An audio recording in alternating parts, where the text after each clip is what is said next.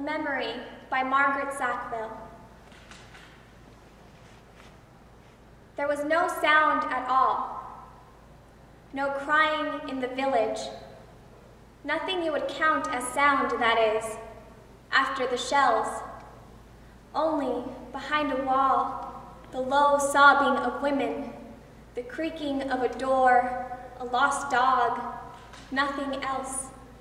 Silence which might be felt, no pity in the silence, horrible, soft like blood, down all the blood-stained ways.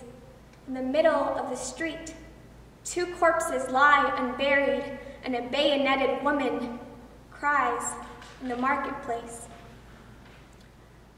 Humble and ruined folk, for these no pride of conquest, their only prayer, O Lord, give us our daily bread.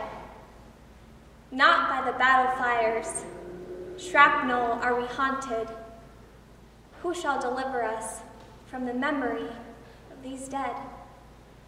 Thank you.